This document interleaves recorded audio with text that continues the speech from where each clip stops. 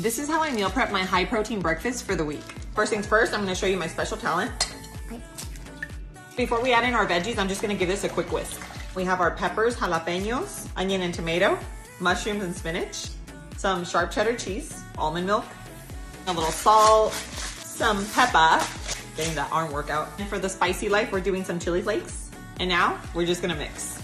So I don't have my olive oil spray or avocado oil spray, so I'm just gonna grab a little napkin, just kind of oil our pan this way. And I'm just using an ice cream scooper so everything's nice and even.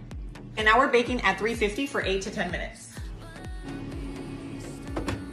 So I said these would cook for 8 minutes, but it took 20 minutes to fully cook. These are supposed to be little frittatas. They're looking like little egg donuts to me. I just place them into my bag, put them in the freezer, and then when I'm ready to eat them, pull them out and microwave them for like 30 seconds to a minute.